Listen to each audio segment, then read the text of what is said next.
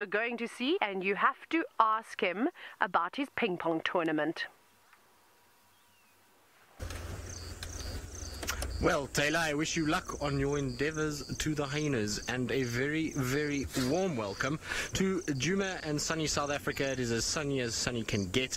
It is bright, it is breezy, and it is very pleasant to be out on a game drive. Now, as Taylor mentioned, my name is Tristan. On camera today, I've got Davi, which is always an absolute pleasure to have on board. And, well, we are going to be trying to see if we can't catch up with Thandi and Cub. So that is the plan for this afternoon. Hopefully we will be able to get some sort of luck with Thandi and Cub this afternoon. We'll have to just try and see. Now remember, it is interactive, so hashtag Safari Live on Twitter or the YouTube chat if you want to get hold of us. Now Taylor, you were wondering about our ping pong. Okay Taylor, well our ping pong was delightful. Darby, was it delightful? It was delightful. Now, I've got a video to show all of you. For those of you that don't know what we're talking about, today was the Ping Pong Palooza Challenge here at Djuma. And so what that entailed was basically the following. So I'm going to play you a video and you'll be able to see how this all went.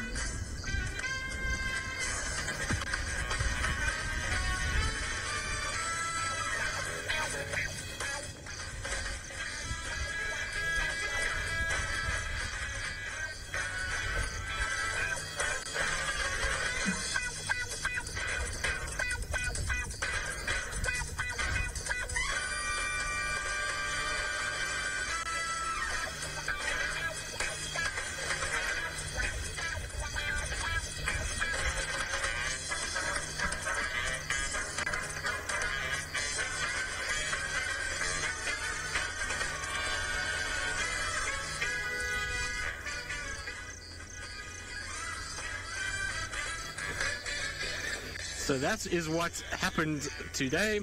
So Taylor, it was a very successful event, and you want to know who won? Well, we had a team competition to start, which was the black team. So Davi and I were on the black team with Kirsty and Rebecca and a few others. Who else was in? Eggsy was in our team, and Louise. That's right. So it was 3 girls, 3 boys, and so the 6 of us managed to beat the red team, but unfortunately the overall winner was a member of the red team, and that was James Hendry, and I lost to him in the final, which was a disaster, and you can see there was much celebration after all of that. Right, well, we're going to go and try find Thandi and Cub now after we worked up a sweat in our ping pong challenge, and while we do that I think we're going over to Noel. I'm not 100% sure, but either way it will be one of our members of the Safari Live crew for the afternoon. It is a very warm, slightly windy afternoon here in South Africa. Tristan, I'm so sorry to hear that you lost against James with Ping Pong Palooza. I sadly was cracking the books today for my practical examination, so I'm glad everyone had a good time. How amazing everyone was that sighting with Brent's cheetah and that warthog. Super jealous, Brent. I hope you get some more action up there. I am Noelle, and on camera I can't talk. On camera today, I have the wildebeest. Wiem, hello, thumbs up. So yeah, we're just plodding along and waiting for it to cool down a little bit. I'm actually in search for elephants. I'd really like to see some swimming elephants today. So we're checking Biffleshoek Dam, and then we're going to head down towards a Chitwa and see what we can find along the way. As you know, Tristan's headed over to see if he can find Thandi and her youngster, and then we're hoping that maybe Hassana pops up over on Chitwa side, but you never know what might happen. Also, maybe Shadow and her youngster maybe come up by Twin Dam, so we'll go and have a look down there. Now, amazingly, our hippo friend is not here in Biffleshoek Dam. I don't know where he's gone or where he could be. Maybe he has decided that he is too lonely and needs to go and try and find some females, or maybe on his feeding out and about this last evening he managed to find a place that just suited him a bit better, but I'm sure he'll be back in a few days. All right, we're going to go check the corner, because the other thing I would like to see is maybe the wild dogs. They haven't been over to us for a while, and last time that we saw them, they moved over a bit east. So as we're busy searching, we're going to send you all the way back up to Brent in the Maasai Mara with his cheetahs, who are still busy on their kill, and let you enjoy the spectacular sighting that is.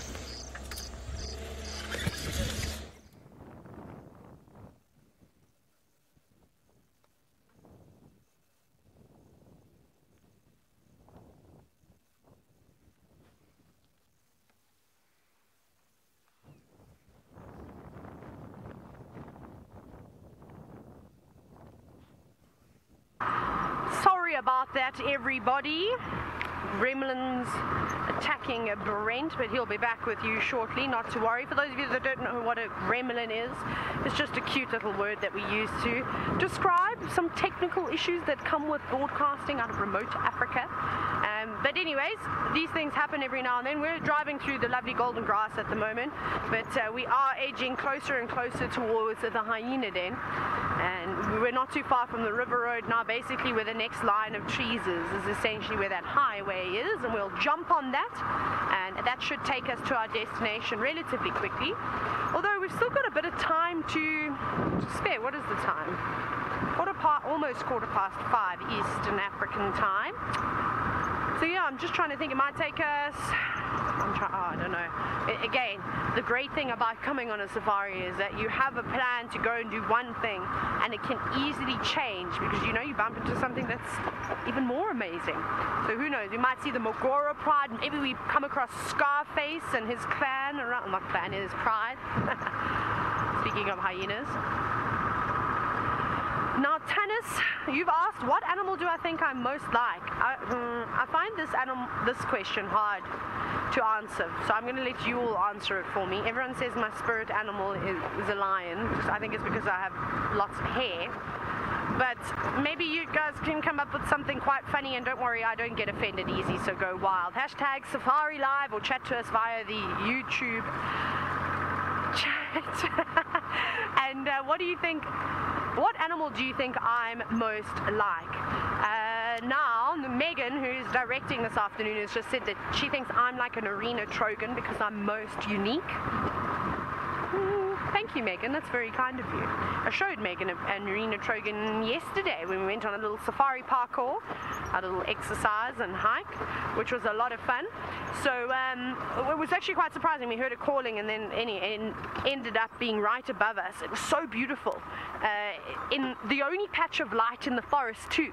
And normally with arena trogons is that they're quite shy birds, and they tend to hide themselves away and always turn their backs to you. So you always see the green, which makes them very difficult to spot up in the trees.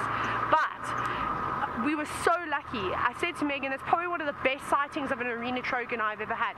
I have a video, but it's not going to do much for you, unfortunately, because it was up in the trees above us, basically through a hole about that big, and all you could see was the bright red of its breast, and it was just looking down at us, watching us, and we stood there for 5 or 6 minutes just in absolute awe, admiring it.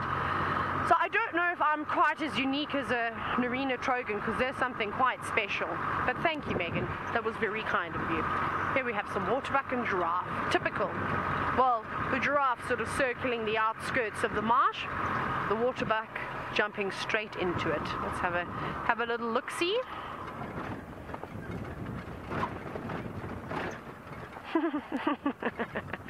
Kay, you said I'm like a jackal. Is it because for some reason, every time I see those jackal pups, they run up to my car and circle me? I don't know why that is. I don't know if they do that to everybody or if they just do it to me. I like to think they just do it to me. It makes me feel a bit better about myself.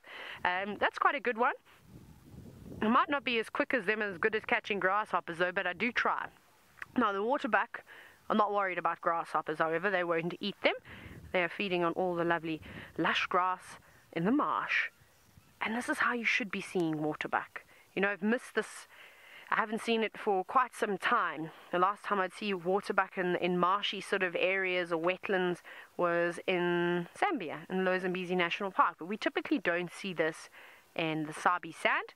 Unfortunately, there aren't enough areas where I don't think there are any areas where there's marshes. I'm trying to think. Nope, not that I could think of. Everywhere that I've worked down on the sands didn't quite have a marshy area. So it is quite nice to see that again. That male has not lifted his head once.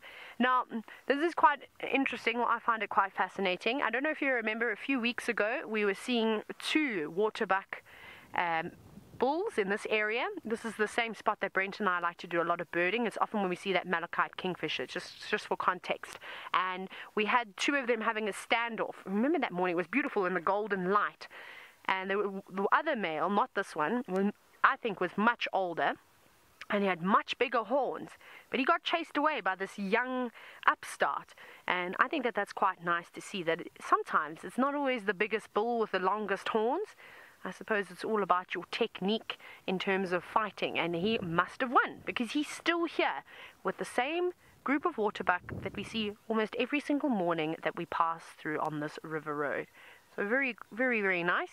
It's also the same herd that I've pointed out to you a couple of times. I've said the females are looking quite big now, and their bellies are bulging. So hopefully we'll start to see a few more youngsters popping out. But remember, it will take a week or two before they bring them back to the herd, because they'll give birth off on their own and in the thickets. So we probably won't see, well, we might actually see, let's count the females. 1, 2, 3, 4, 5, 6, 7, 8, 9. So I can see 9 here. There's no more on the other side of the road. I didn't count how many waterbuck females were here the last time that I saw them. So let's say that maybe 1 or 2 of them have already gone off to give birth, because there was definitely one female that was very, very big. Right, I'm going to send you as quick as I can down to the Sabi Sand, because Noel has got an exceptional sighting of a species of mongoose that I have not seen for a very long time.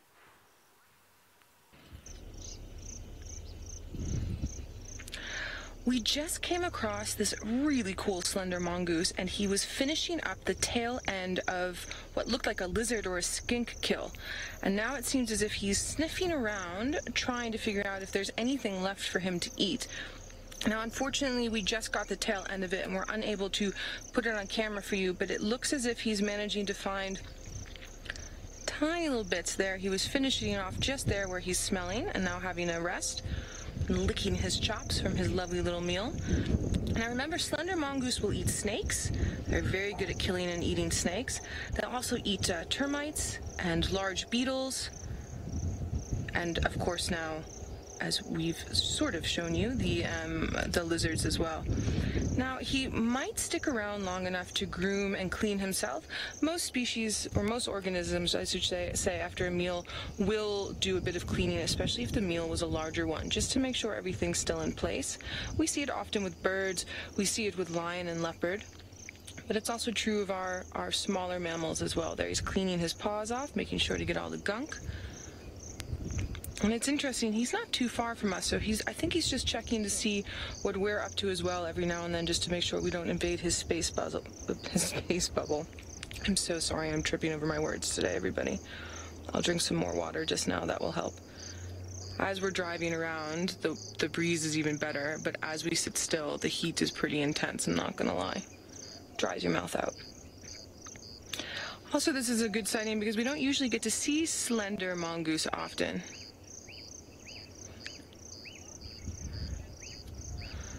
Catherine, you're saying how cute the slender mongoose is. Yes, mongoose are cute, definitely cute little species. So there's been a raging debate between myself and a few friends about what are we actually supposed to call a mongoose. Is it mongoose, mongooses, mongai? And then we were chatting with a biologist friend of ours, and he was saying it's just mongoose. But I do catch myself from time to time saying mongoose. It would make sense because you go from goose to geese, but it's just mongoose. All right, fantastic. Slender mongoose finishing up his kill there. We've picked up on a little bit of male leopard tracks, and Vildy and I have been debating about who this male leopard could be. The tracks are rather large. Both of us are sort of hedging our bets towards Tingana, but the problem is these tracks are not very fresh. They're probably from last night, and there's another vehicle that's driven on top of them.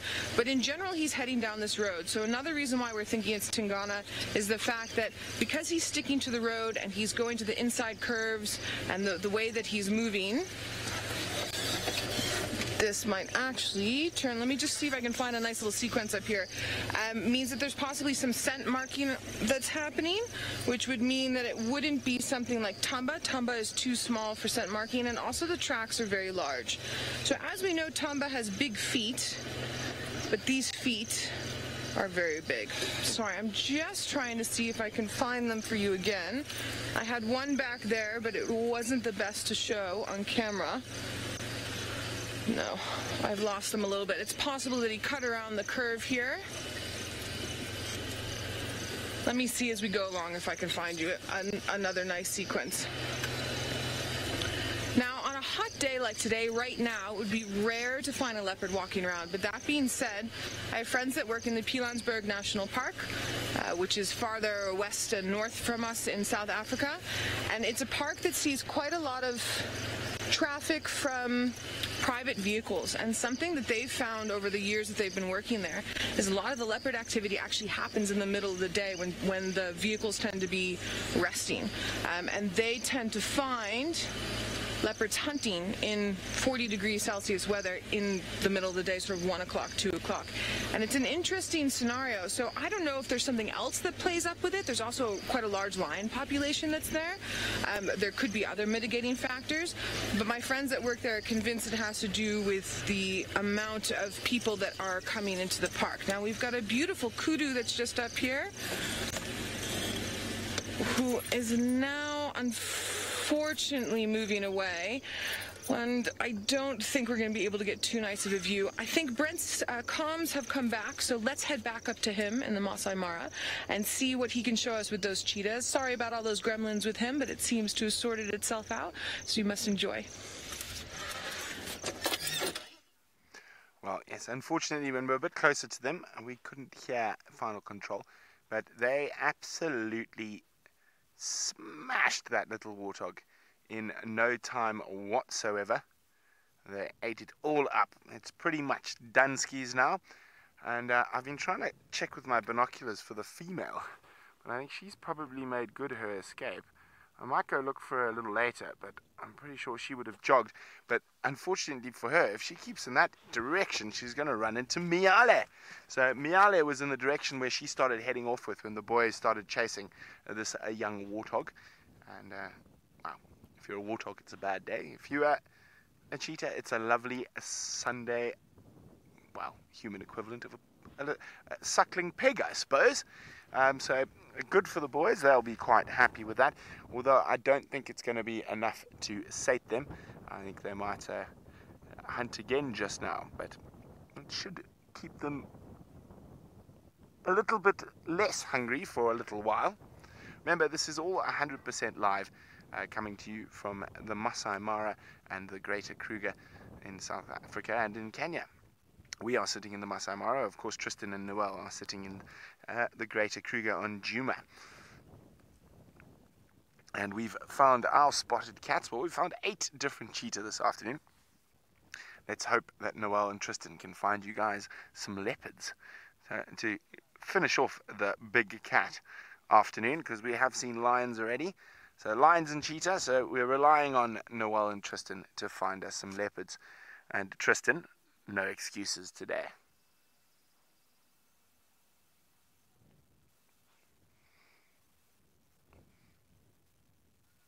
So not all of them would have got a very good meal out of that.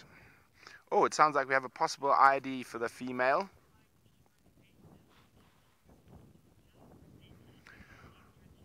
James Richard says that female might have been Rosetta, which is Rose's daughter. Now, I've never heard of either of those two cheetah, so there we go. You learn something new every day. Now, it looks like some of the boys are up and about already. That little warthog did not touch sides. Well, some of them are flopping down. Others are on the move. Now, you will see there are other vehicles enjoying the sighting with us. But you can see still quite an empty belly. A little piglet doesn't go far when there's 5 of you.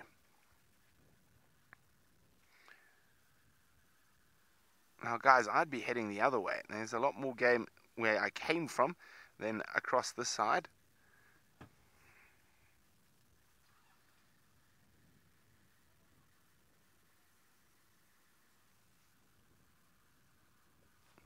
Now, are you going to plonk or are you going to keep walking? That is the question.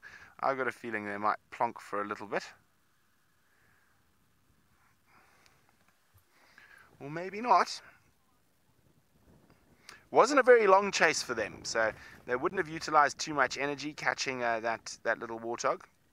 How's that for simultaneous sitting? Choreographed. Let us plonk our bottoms at the exact same time.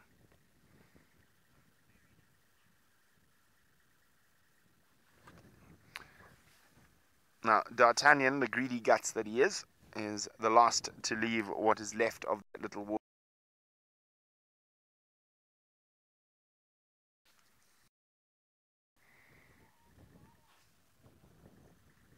There he is, striding towards the others. And apologies, we are right on the edge of some of the signal. We're really down low in a river system, so hopefully the boys keep heading up and away towards a better signal and comms area. They normally do at this time of the day. They move out of the low-lying areas up towards the crests, following the prey species, which normally do the same.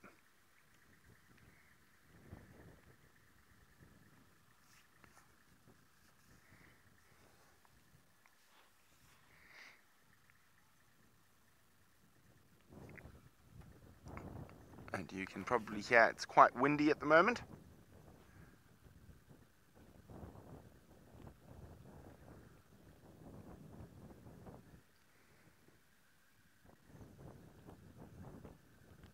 Next, what are you up to? Are you going to plonk? Yep, plonk. You never know what could happen next. Another poor unsuspecting warthog might wander towards them.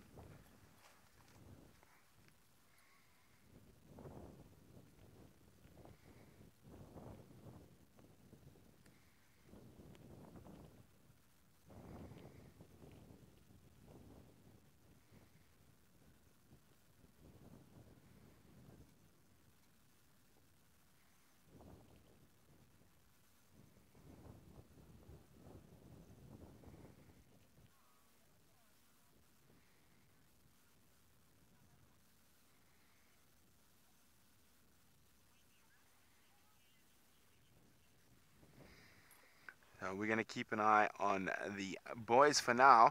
Hopefully they do get moving. Otherwise, we do have plan B, C, and D now. Miale, the lions, and Rosetta, possibly. Well, that's her name. So we're going to see what happens here for a bit longer before we move on. While we do that, it sounds like McCurdy is racing off somewhere. Still just trying to get to that hyena den, and feels like it's getting further and further away. But Branch, you'll be happy to know, very, very briefly, you got to see the straw-tailed wider. Yay! You've been telling me about it, and you put one on screen the other day, which was very cool. And we just passed hippo pools. Sadly, I didn't get to show all of you, but it was really nice to finally see. I've been quite lucky with the birds this week, in terms of how many new ones have actually added to the list, which is really quite cool. So there we go. Was I supposed to go down there? No. The next one. We'll go down the next one, I think, to get towards the hyena. Just checking here for any more birds. This spot is quite nice, although it's dried up quite a bit. So they mustn't have had too much rain here last night. A little bit. It's a bit wet. But no one's home. Normally there's a Goliath heron that lives... I don't want to get stuck. Normally there's a Goliath heron that's around here. No birds. Not even the Egyptian geese today. That's unusual. Remember, we've seen... A couple of times I've stopped here and there's been a whole flock. Bless you, Craig. Bless you. Another one? No, just two. Okay. Now, Sinak, you're wondering what species of widow birds are found in Kenya. Shall we have a look? Let's bring the book out. Let's quickly have a look, because I can rattle off... Oh, sorry, it takes me a while to stop. I can rattle off all sorts of names, but I think it would be better if we actually took a look at them, don't you think? And luckily, widow birds should be right at the end too. Where are we going to start? 686. 600... So quite far. 180... Sorry, my hair feels like spiderweb sometimes on my face. Almost, I promise, we're almost there. No, next page. Okay. Right. So, theoretically, the yellow-crowned... No, that's a bishop. That's the one Brent has been telling me about that I need to keep an eye out on. So not that one. Here we go. Yellow mantled widow bird. So number 4 down here on the bottom right. I'm so sorry, Craig. I can't even see my monitor at the moment. But that one there where my thumb is. That is one that we get to see. So we get quite a few down here. Let me go to the next page. Oh yes, these all look familiar. Then top left is the fan-tailed widow bird, which I think is the most common one that we're seeing at the moment. And the white-winged widow bird, which is number 2. Have I seen that in South Africa? Yes, we see that in the greater Kruger area. That's one that we see quite often. It just occurs on the border of Kenya and Tanzania. So maybe we'll see it down on the border. Number 3, the red-collared widow bird. We most certainly see lots of them. And then yes, so there we go. So 1, 2, 3, maybe a few more species of widow birds too. But the most common ones that we're seeing at the moment are the red-collared, the fan-tailed. Oh, and then where's the Jacksons? Why can't I find Jacksons? Oh, there's another page of widow birds. Brent was also telling me that I need to keep an eye out for number 2, which is that one. The Jackson's widow bird, which I haven't seen just yet, so I'll keep an eye out for that one. I think he said I don't know if he managed to put one on screen, but I know he was trying the other day. I don't think it was sitting still. But very cool. So there's a variety of widow bird species and that we get to see out here in the Mara. It was very nice. I think the only one that I haven't seen so far is the Jacksons. I really need to make an effort to go through my birds and figure out how many I've actually seen over the years, because I've completely lost count. I also don't have now with my Kenyan birds, I think I've probably seen quite a few more birds since I've been here in the Mara. But for me, it doesn't matter about numbers. It's just constantly learning about the new birds and seeing them. One day, when I'm bored, I'll eventually go through and count them all on a rainy day. Right, but I am going to send you back across the Mara River. So we're going to go from the triangle to the Maasai Mara National Reserve. Brent is not letting those cheetah out of his sight. Well, welcome back, everyone. We're still sitting with the boys, and as I predicted, they have plonked for now, doing a bit of grooming after their little piggy afternoon roast.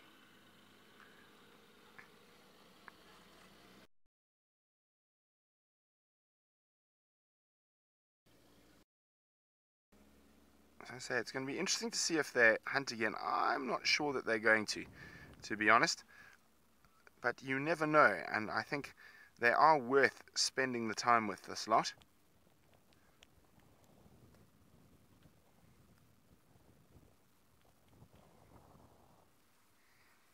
So they don't look quite settled just yet. There's quite a bit of up and down movement. Let's go across to the 2 grooming. There we go. Hello. Let's clean the blood off each other's faces. There we go, and there they are. Practicing a little bit of aloe grooming.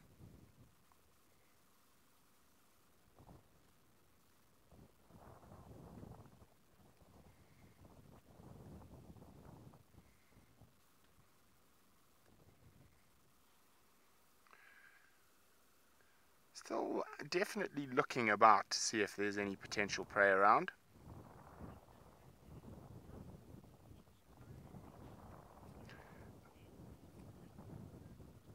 Oh, hello, Ben, who's 9 years old. Ben, all I heard is that somebody told me that it was possibly your birthday. Unfortunately, I couldn't hear what your question was. It was a bit broken up, but happy birthday, Ben, who's 9 years old.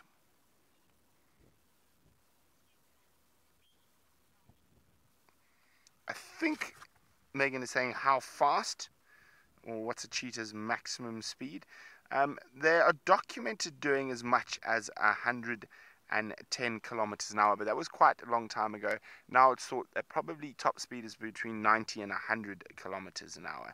So still very, very fast, and much faster than any people or any person could run.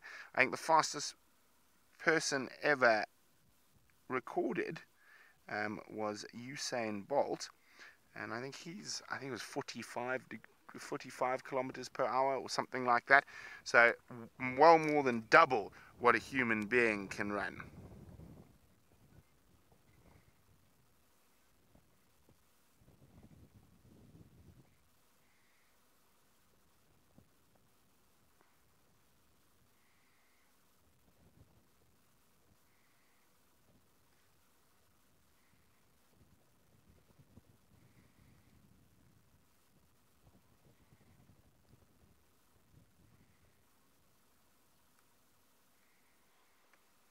go, some lovely tender moments from the boys. Now, these moments of allo grooming, which it means sort of social grooming, are very important when it comes to re-establishing the bonds that they have, while they often will fight and scrap with each other. So after those moments of fighting and scrapping, the little licks and loves are to reaffirm that they're all still friends. Well, they're on the move, which is a good thing for us, and they're moving in a good area for us, because hopefully I'll be able to hear Megan if I go a little bit higher. Oh no, you know what they're doing? Cheeky cheetah. They're using the shade, well, one is using the shade of the safari vehicle to sleep in.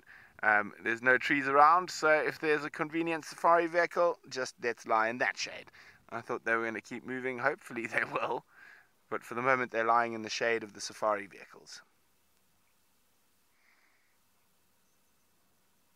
But I'm going to have to go up the hill a little bit, see if I can hear Megan. Oh. Okay, well, we're going to wait to see what these guys get up to. While we do that, it seems like Noel is with something that is a lot bigger and a lot scarier than a cheetah.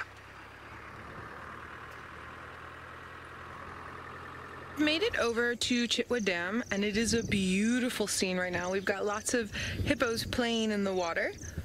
They're also enjoying this sunshine as well as this little bit of a breeze. We had one hippo that was out the water, but she climbed quickly back in as we came up. So these are the youngsters that have been giving us such great antics the past few times we've been here. As they get older, they get more comfortable in their space and they get more playful. And then obviously a lot of the play that they're doing is going to help them later in life when they're all grown up, whether they're male or female, whether they need to defend their little ones or defend their territories as males. So hippos have a very thin epidermis, a very thin skin, and they don't sweat. Like most of the mammal species we see out here, they don't sweat, and they have no hair to help protect them from the sun or the heat. So by staying in the water during the day, it makes up for all of this. It also is protecting their skin. Remember, their skin's very sensitive because of that thin epidermis, because of that thin top layer of skin. So a lot of the times when you do see them out of the water, they appear quite pink, and that's that very special secretion that they make that works like a sunscreen. It's basically a mucus over their skin, and they lose more water through their skin than any other mammal, which is something that we talk about. So if we were similar to a hippo and we lost as much moisture through our skin as they did, we would need to be in the water or in a moist environment often, or else we would dehydrate excessively or desiccate. Desiccate's another word for dehydration. Usually desiccation refers to lizard species and snakes and things like that, but we can also use it to work for us as well. And then, of course, because of all of this, that's why they move outside the water when it's cooler or nighttime for their feeding practices, to mitigate all their circumstances. Other animals that live in sort of dry, very, very dry areas that have the probability of possibly dehydrating will also do a lot of their feeding at night. Something like a gemsbok or even springbok, which we don't get here, but in more arid areas, they'll do something similar, and they get a lot of the moisture they need from eating the plants during the time of the evening or early morning where the dew collects. Now, just right in front of our car, maybe 2 meters from our vehicle, we have a beautiful little prankton call that's sitting here in some old elephant dung. And these prankton calls, look, before I moved here, I saw prankton calls every now and then, but we have these ones that nest in this area. We had that really great sighting of an egg maybe about a month or so ago, and then every time I've popped up here I keep seeing them, but I haven't seen any chicks yet, and I have a feeling that not many of the eggs have survived, because this is where the elephants like to walk down when they come to drink, and obviously elephants have very big feet, and so it can sometimes be difficult for these birds to keep their eggs alive, because remember, they're not making a nest, it's just a tiny little scraping in the ground and then putting that egg right there, and the egg is meant to camouflage.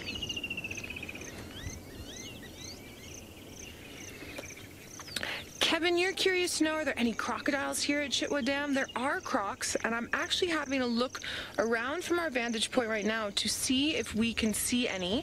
I'm not seeing any from here. They could possibly be in the water, or they could be up on the island where I cannot see. Or, Vildy, did you see one on the other side there? Yeah, we're just checking. Oh, there's some bushbuck on the other side there. Again, an antelope species we don't see often. They like to hide in the thick bush. These ones particularly like to be around the dam, and just on the right-hand side of your screen as well, there's a spoonbill, that white bird with a spatula-type bill. And then it looks like some white-faced whistling ducks and maybe an ibis that's over there on the side. It's quite far away from where we are. It's on the strip of Chitwa Main Lodge there. Just checking the rocks that side.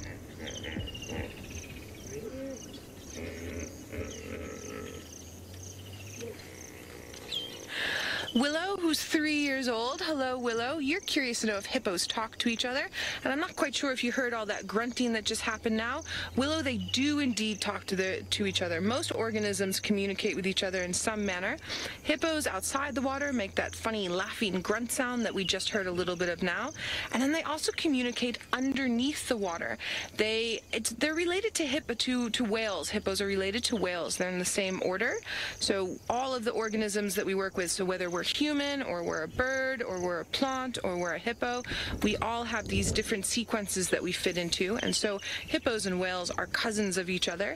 And I'm not sure if you've ever heard whale song under the water. I'm going to do my best to imitate, but it's a sort of singing noise, and hippos will do that underwater in a similar fashion. There they laugh a little bit there. Using their lower jawbone, they're able to communicate that way with vibrations. Yes, it's such a beautiful afternoon here. Willow, I don't know if you're coming to us from the States, but if you are, when I was a kid, there was a really wonderful program with Ben Affleck called Voyage of the Mimi, and there's some really great stuff on humpback whales from there. I don't know, maybe you guys can Google it with your mom, and I think you'd find that super interesting. So while we're busy looking for things like crocodiles and maybe little Hasana here at Chitwa Dam, let's head on over to Tristan and see what he's up to. Well, I'm busy watching a poor African harrier hawk, or a gymnogene, for any of you that remember the old name, being mobbed and chased by multiple fork-tailed drongos. You can see the little drongos dive bombing this poor African harrier hawk, and the reason why they're doing that is because the harrier hawk obviously is a bird hunter, and so it goes into the nests and goes and hunts all of their little chicks and things like that, and so it gets disciplined very quickly by the fork-tailed drongos. It gets chased away and is made to get out of the area and to try and go somewhere else. Now, the reason why we know it's an African harrier hawk, as you see it bank like that into the light, you can really get a nice indication of its coloration. It's got that grey color with those yellow legs and face mask, which can change to red sometimes when they're in breeding phase. And then it's got a very heavily broad barred tail, so white and black on the tail itself, which is very, very cool. So it's a beautiful bird to see, and we often see them around quarantine and various other parts of the reserve, going from marula tree to marula tree, sticking their long legs inside those trees to try and get into the nests and try and find things like squirrels, babies, and obviously chicks of birds, and that's why the birds get a little upset with them and try and kind of chase them away and send them somewhere else. But that was very good. Well done, Darby. Good camera work there. It's not easy to follow a soaring bird. They look like they're just kind of circling very slowly, but they actually move incredibly fast, particularly when they are being chased by other birds.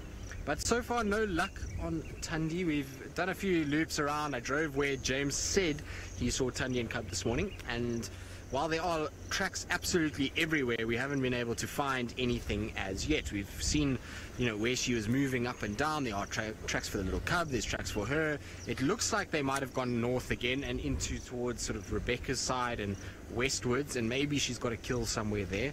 I'm not sure. So I'm just trying to do a few loops now towards sort of Treehouse Dam, Zoe's Road, just to make sure she hasn't popped out in any of those areas. If she has, well, then we'll be able to pick up tracks and follow them from there. But otherwise, we'll just keep looping around, and as it gets cooler, hopefully that's going to mean she is going to start moving and either go for some water, or maybe just go back to a cub, or maybe back to a kill that she might potentially have.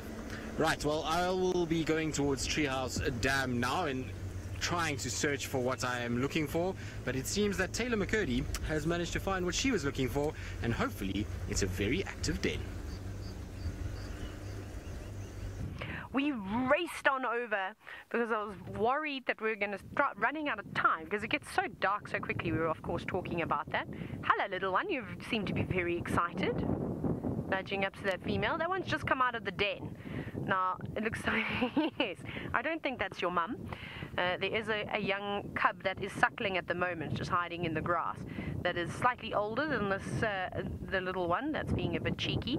Remember how I've said there's clearly one young hyena cub that's still quite black in color, that's probably between 5 and 7 weeks old, somewhere around there, that it walks around like it owns the place, and I can only imagine it must be one of the higher ranking females cubs, but there's not many adults around, so you better be careful when mom's not home to be quite cheeky towards the other adults. But the rest of them are under cover at the moment. They're hiding away from the wind that's here, and I suppose it would be quite nice and cozy down in that burrow.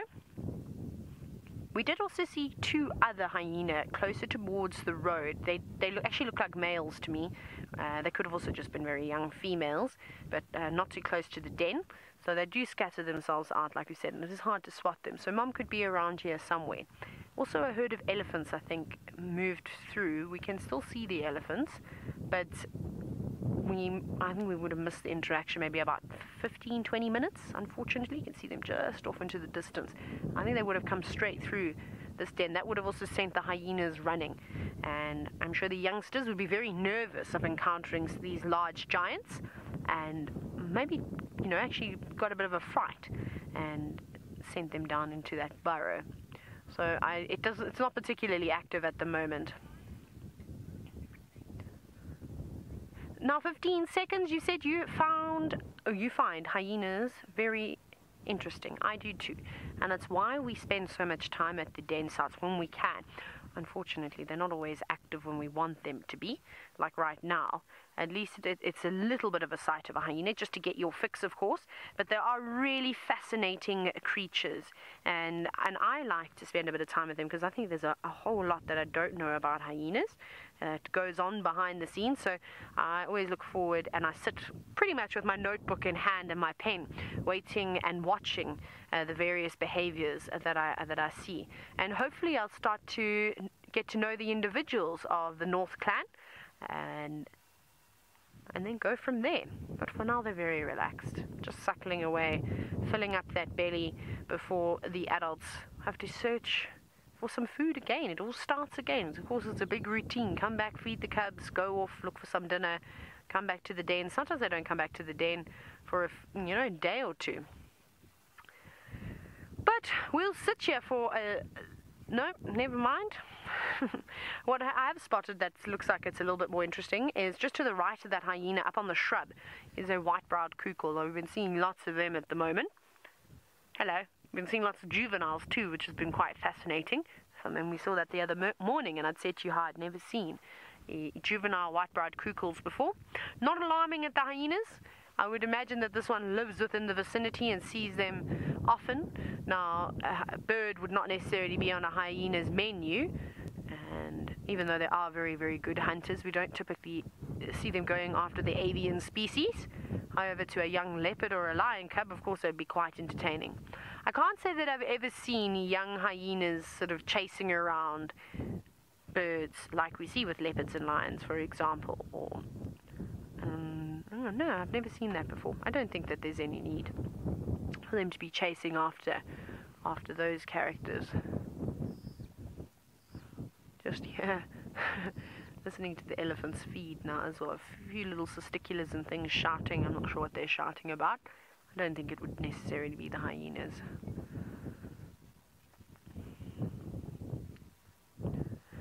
Now, Dave, you're wondering if a hyena would ever hunt alone? But possibly. If a male is out on his own, or there's 2 cubs there. I didn't even see them. They're so camouflaged. I've seen hyenas hunting and chasing kudu around, because we used to see that a lot down at Sabi Sand. The kudu were petrified of the hyenas, and I have seen hyenas chasing kudu on quarantine, which is that big open plain that you see down in Djuma in South Africa. But I haven't seen one on its own before. It wouldn't surprise me though. Remember, hyenas are not necessarily always together. They do spread out. Right, what's happening now, girl? You done suckling your cubs? They do look like they've got nice full bellies. And there is another, actually there's a sub-adult going towards that kukul. That's quite funny. There we go. Look, it's actually looking at the kukul. You can't see it right now. It's quite camouflaged, but it's still in that shrub. And it wasn't really, oh, you might have just seen it duck down into the left of that shrub. It's showing, are you being a bit curious? It is a bit curious. Here we go. Here's something I've never seen before. And isn't it fitting that we were just talking about youngsters perhaps chasing after birds? Not pouncing in there like a young cat would, but just investigating, just having a little smell. And I'm sure if a bird got too close, maybe they would snap at it and try and catch it. But I don't feel like they would go chasing after it. There's so many other, obviously, hyena cubs that they can play with one another. They can keep themselves entertained. And I suppose that's what's quite nice about living in a family, whether it's a clan or a pride. Whereas the adults don't have that much of a responsibility to keep their youngsters entertained. They can kind of rely on the other youngsters in the group to entertain one another. We see that with lions as well. Whereas leopards, it's a little bit different. Mom has got a huge responsibility. And even with cheetah, you know, if it's just mom and one cub, she's got to play with them. She's got to keep them entertained all the time. Hello, Fluffy. Oh, there's a few more starting to pop out. Oh, they're so sweet. I love them when they're that age. I miss Tima so much. That was a very sweet little hyena. There we go. Being quite affectionate to one another, just sort of smelling and licking. Where's that bossy cub that was out here a moment ago? I'm sure it'll come through and stir a bit of trouble, like it always seems to do.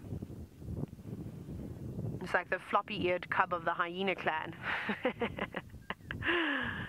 Right, we'll stay here for a little bit longer because it seems as though the cubs are starting to emerge from the den. Will they come up to the car? I'm not sure. However, Brent is still keeping a watchful eye on the cheetah. I am, but a watchful eye from a long distance. Unfortunately, the comms gremlins down in that valley are very bad. So I've just managed to put myself in a position where we can still keep an eye on them. And it does look like they might get moving again shortly. So we're just sitting probably about 500 meters from them on top of a little hill where I can hear Megs talk to us. So there we go, they are moving. Now I'm hoping that they do come up towards us here, although there's not much to eat up here. Oh, and hopefully they don't cross the lugger again, because that could be interesting for us. We just managed to get through. Now the main crossing at the lugger is someone is stuck in the crossing now, so there's a whole big traffic jam of people trying to get towards the boys, but they can't get there because someone's got stuck in the crossing. We made our own crossing, of course, but I don't want to do that crossing more than once. It was quite hairy the first time. But it does look like they are slightly sloping upwards towards us. Well, towards the top of the hill. So let's just move around a bit.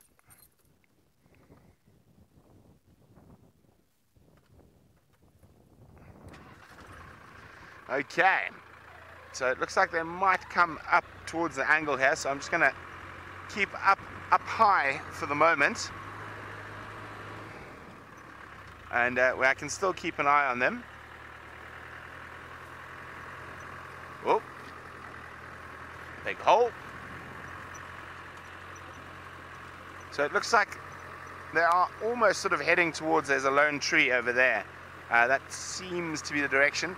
Now they could go floppity flop before then, but all five seem to be up at the moment.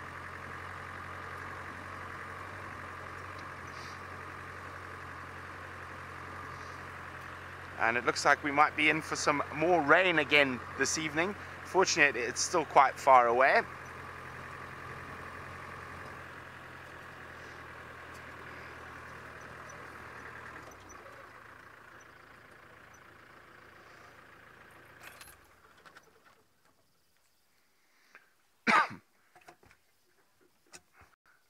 Hopefully they will come back into a good comms area shortly.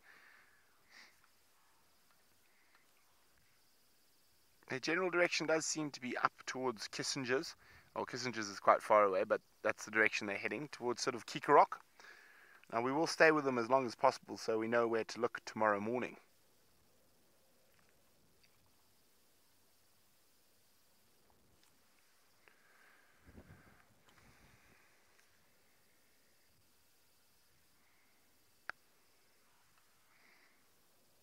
And as you can see, there are other vehicles also enjoying the sighting. And we do apologize for having them in shot, but we have to stay quite far away for now. Hopefully they... No, don't sit down. No, keep moving. There we go. Good boys.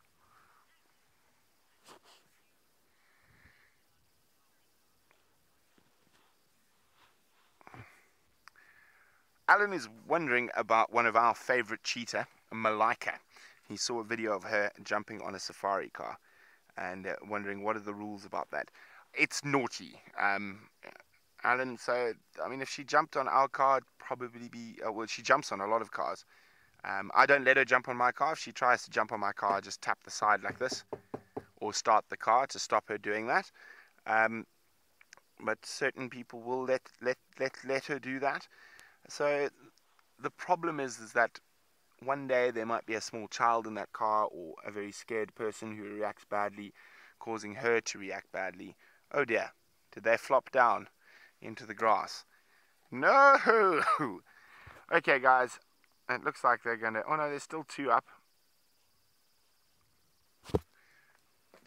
But yeah, so it's not ideal, let's put it that way. It's discouraged heavily by the park officials, just in case something happens. Oh my goodness.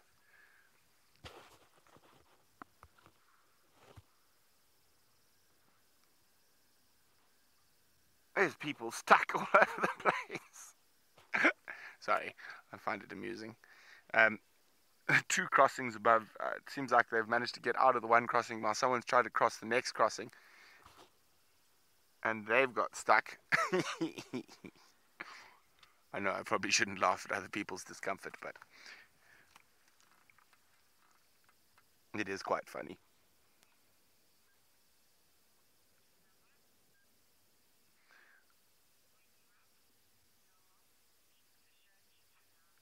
Okay, well, looks like they're going flat for now. We're going to sit here, play the patience game for a little longer.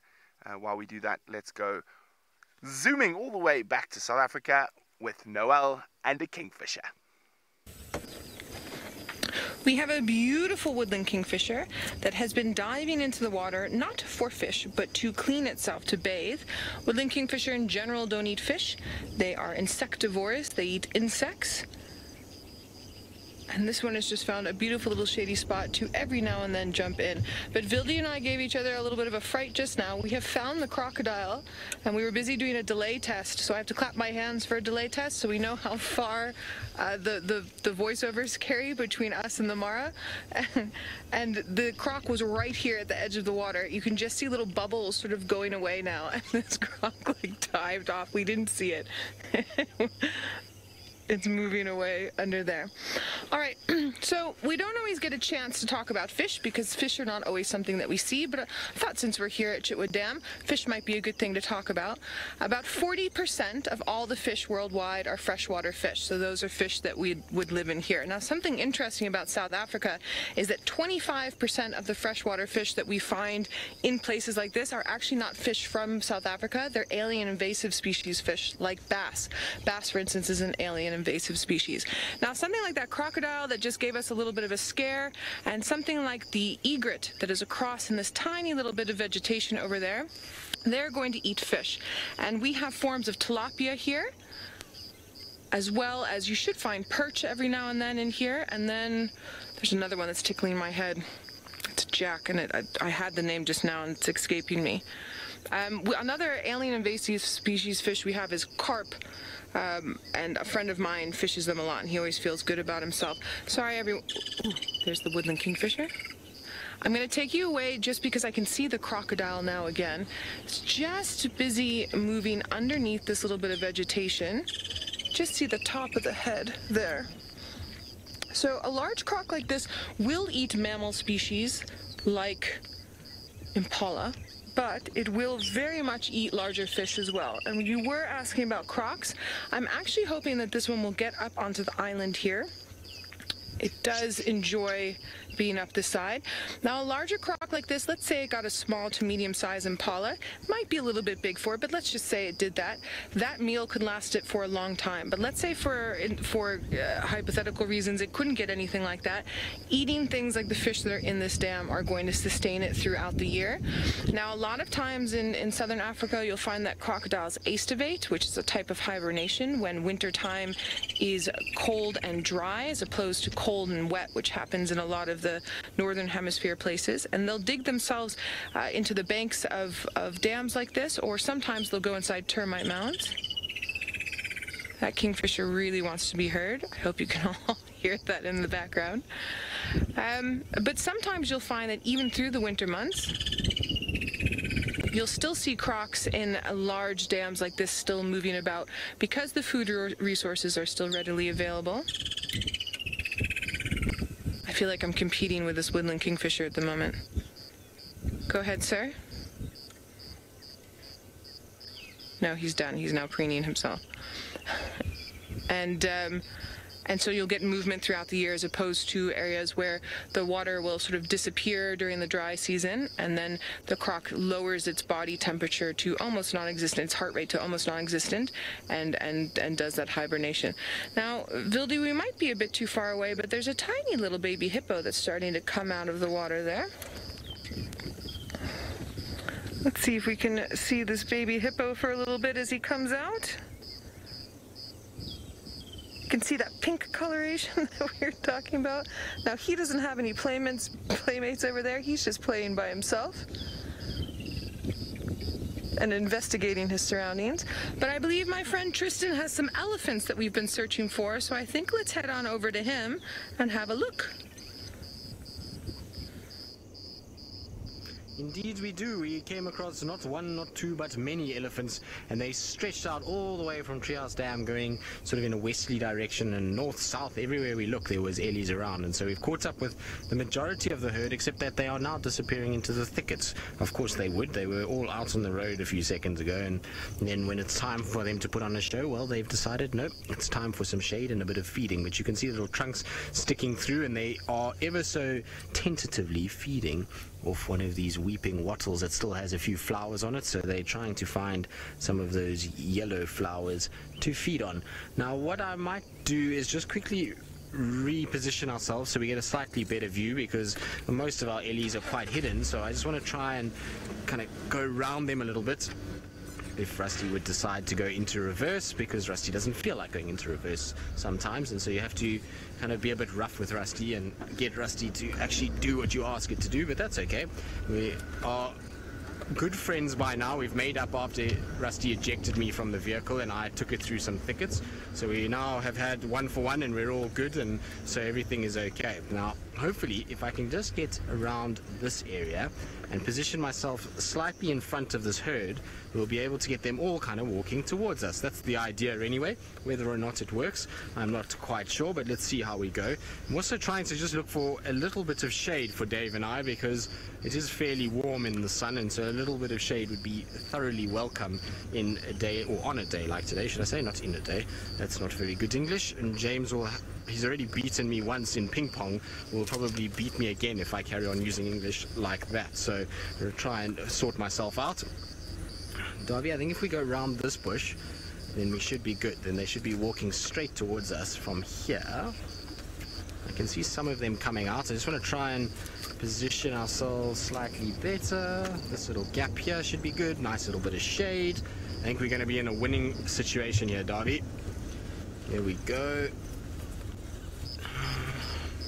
Let's try to go around this little bush here. And there we go. That's better, isn't it?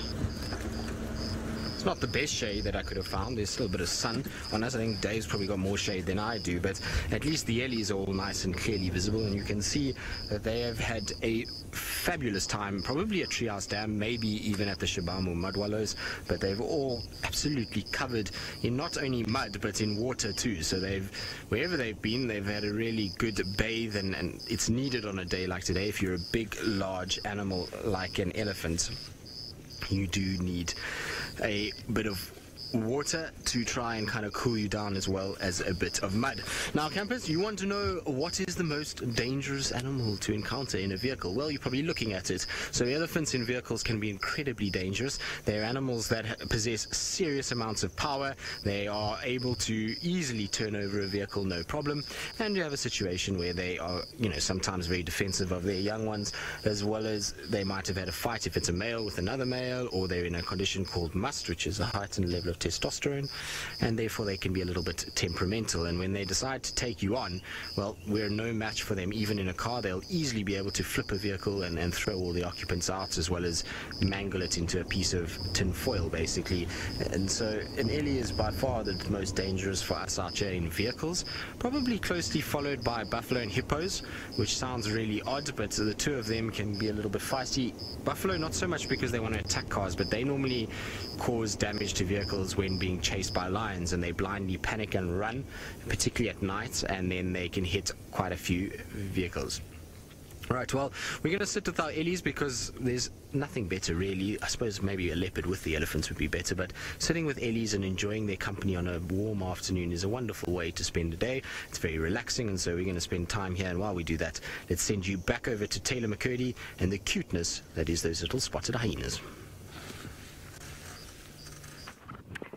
There's no better way, Tristan, than to describe the hyenas the way you've just done. I also think that they are adorable.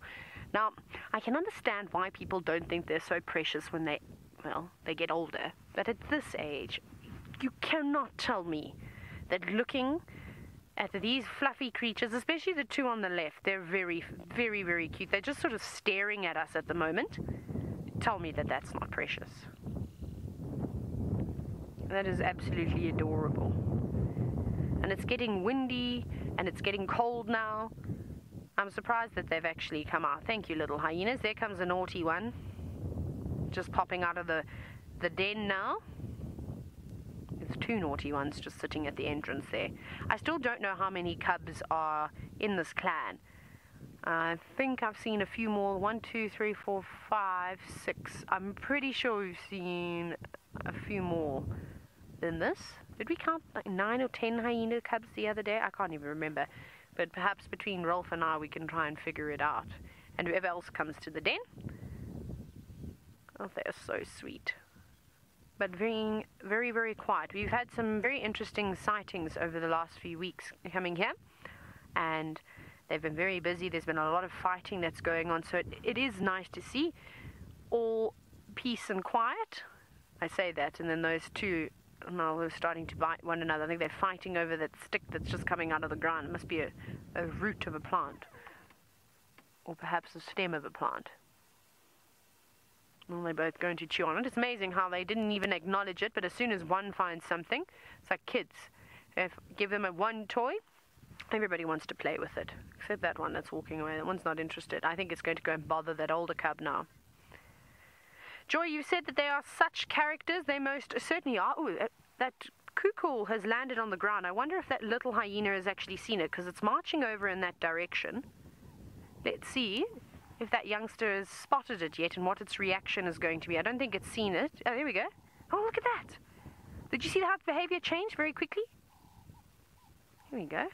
Now we'll find out if hyena cubs chase birds or not. I could have been completely wrong. Very excited by it, though. He's stalking, hiding. Maybe it's going to shoot out of that hole and race towards that kukul. However, that little hyena cub is not going to be quick enough to catch that kukul, I can assure you. And I think that's why that kukul knows that it's quite safe playing around on the ground. Most of the youngsters are out in the open where it can see. An adult hyena won't be interested in that bird. Let's see. No interest whatsoever. It's just popping back out again. Right, well, it's been a beautiful afternoon with the hyena cubs. I think we'll come back here first thing tomorrow morning and hopefully spend a bit more time with them. Perhaps you'll see some more action. Noelle is down in South Africa, as you know. She hasn't got a leopard, but she's got something that has got lots and lots of feathers. There you go. Hello everyone, we have come over to the other side of Chitwa Dam and we found a really nice view of an African jacana. We are just trying, it keeps moving down the way here. Let me just see, there we go, let's get a view there. Gorgeous, gorgeous, gorgeous. It's been hunting around the edges here for aquatic insects and also non-aquatic insects. Notice the large, large feet to help it through muddy areas. It also allows it to stand on top of floating vegetation like water lilies. And this bird's, ooh, there it gets an aquatic insect there, and you just saw another one floating past. Aquatic insects are really interesting. They need to breathe still, but they have different ways of being able to breathe. So for them to habitat these areas that this, oh, we got one, that this jacana is fishing in, they can attain the water underwater from plants using a snorkel. They can also fill up their lungs and then they stay underwater for long periods of time. Or some of them have evolved self-contained underwater breathing mechanisms, like some spiders and some adult insects, and they trap air bubbles over their spiracles. Their spiracles are how they breathe.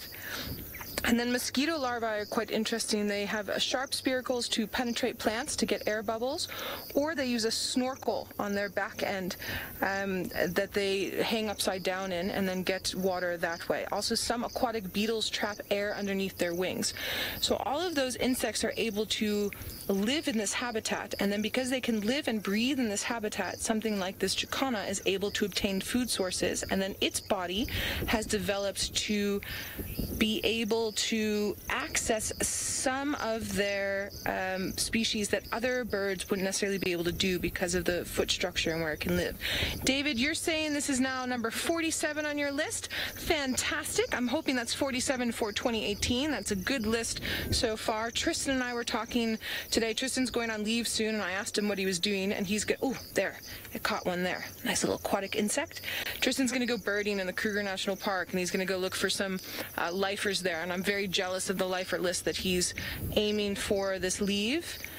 And if he gets some, I'm going to then have to go on leave very shortly and, and try and tick them off as well. Now, jacanas are polyandrous, so basically what happens, the female will come and lay eggs, and then she goes away, and then she does it with another male, and then another male, and then another male, and then the males all are the ones that take care of the chicks, interestingly enough. Happens in some bird species, but not many, and happens in very few mammal species, if any. So I was also watching this jacana earlier. It was picking insects off a dead log that were non-aquatic insects, but I think he's found a nice little spot to access them at the moment.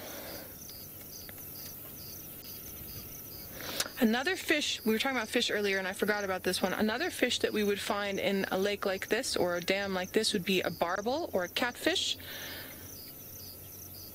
I found a catfish carcass here the other day, most likely brought up by something like a fish eagle. This jacana won't necessarily eat that catfish, but many of the other bird species might scavenge off of it. Gorgeous, absolutely fantastic. Well, that was a special little sighting. Vildy is very keen for some leopard. I am also very keen for some leopard. So we're going to carry on and go have a look. And we're going to head back over to Tristan, who's still with his elephants.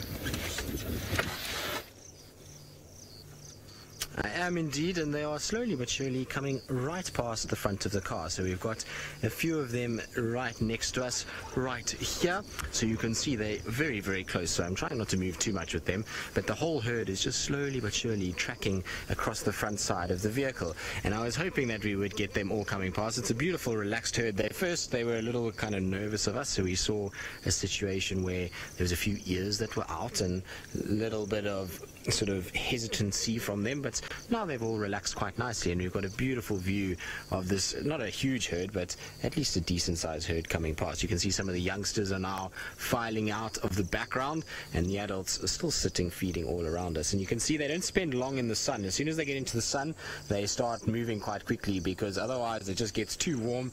And even though they have this incredible ability to cool their body down with their ears, they still are having to try and just kind of get out into some semblance of shade. Now, excuse my head there, I had it in frame. I'm trying to duck down, but it is very, very difficult when there's ellies all around you, and so it was a little bit tough. Sorry, Darby, that was my fault. But there's, I think, a little baby in amongst there. Yes, there's the little tiny one. See how cute that is. That's a fairly newborn baby. I would say maybe a couple months old, if that, and it's a fairly active little thing as well. It keeps following everybody around all over the place.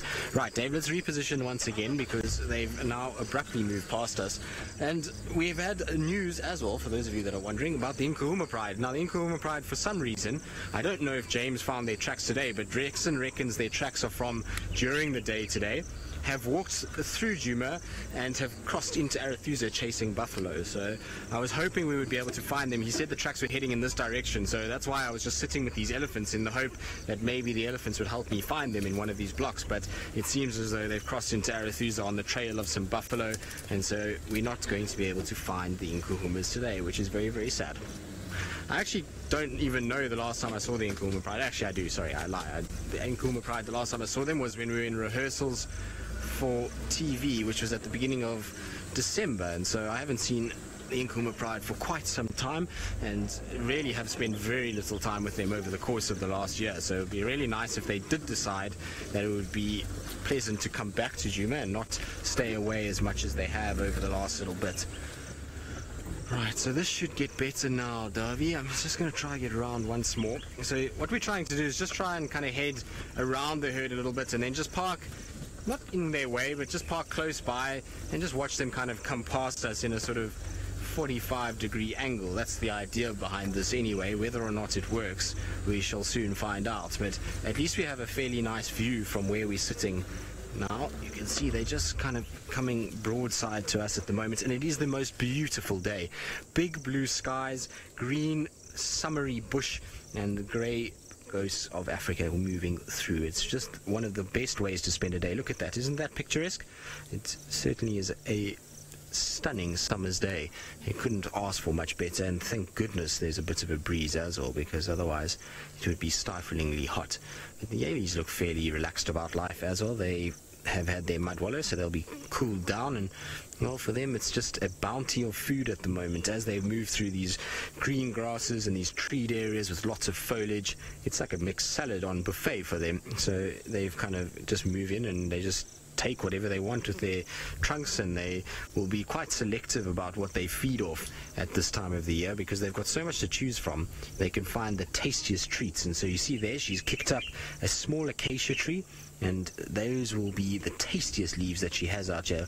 What amazes me is that if I had to go and pick up that tree, or any one of you, you would lacerate your hands completely, but yet that elephant has just shoved that entire tree into its mouth with no worries whatsoever and eaten it all. So it just goes to show you how hard their palate is. But they absolutely love those acacias. It's one of their favorite things to eat. And particularly in the summer months, if they've got a few flowers on them, they get these tiny little yellow flowers that are full with nectar, and they absolutely love them, and you'll find that they'll chomp them down. The one in the back, though, is targeting some guinea grass by the looks of things, and it's got beautiful sticky sweet seed on it, and that is also fairly tasty if you're an elephant. So lots to eat here, and really good nutrition for all of them as they kind of work their way through the thickets from water point to water point, because I'm pretty sure this herd is going to start heading towards Red Dam. That's where the kind of angle that they're going in at the moment, is that they'll go past Djuma and into Arethusa towards that dam. And this is how elephants go at this time of the year when it's very hot, as they literally just feed their way from one water source to the other, where they'll top up water and they'll then cool themselves down and then carry on again with the feeding process to satisfy that massive gut system that they've got. Very cool. You can see how completely relaxed they've become now. So it started out that they were a bit kind of, oh, there's a vehicle in amongst us, and they were paying attention to us, whereas now you can see everybody is completely calm and they're just doing their own thing. And that's one of the nicest things about being out here with the Ellies in this particular part of the world, is that most of them are super relaxed, and you get these intimate sort of moments where you're in amongst the Ellies, they're all around you, and it's just the nicest thing to do and to spend time. So a perfect way to spend a Sunday afternoon, in my opinion.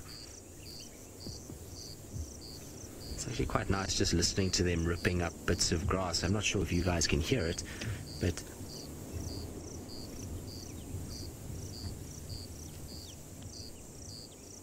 as they pull up tufts, you can just hear this ripping, and then the slow walking as they kind of go through it, and then every now and then leaves brushing on their skin. It's a lovely sound to listen to, and that coupled by the breeze is, like I say, a very, very pleasant way to spend the afternoon. Now, funny enough, actually, where these elephants are standing right now, just to the right of them on the ground, you'll see a big sandy patch that's there. So that area over there, Darby.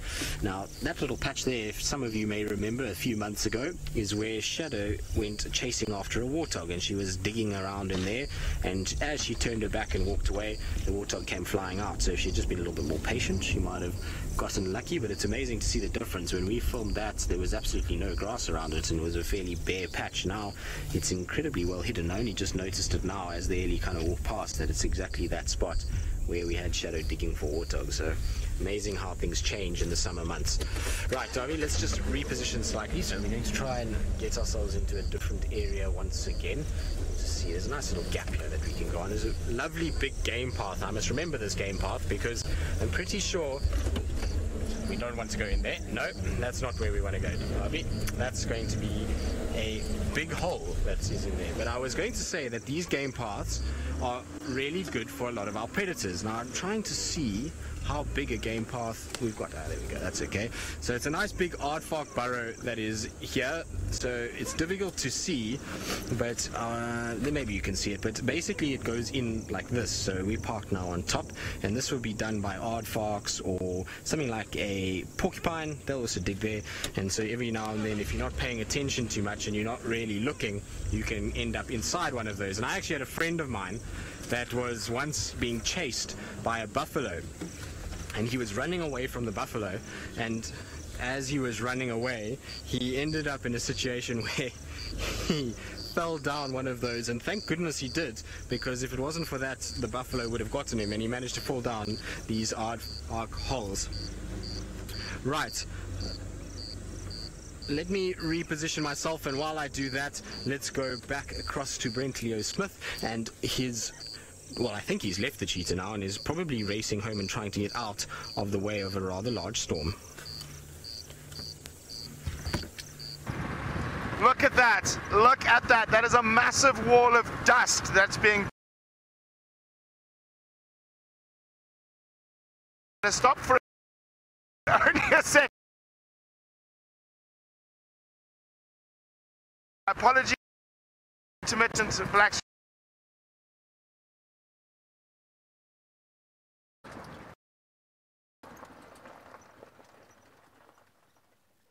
And we're already starting to get raindrops, but that red there, that is dust.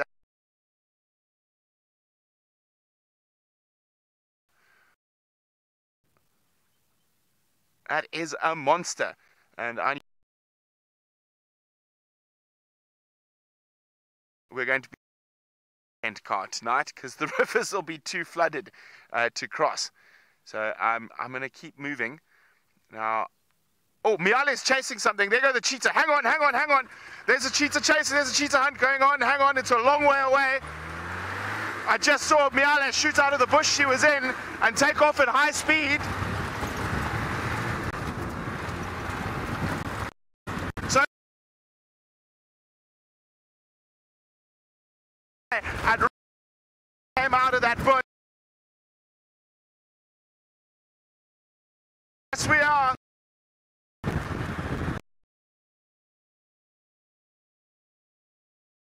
It's where the cheetah... Maybe we're going to get our second cheetah kill in a day. Or in the afternoon, actually. Oh, rain, go away. Rain, go away. Just wait till let me find the cheetah.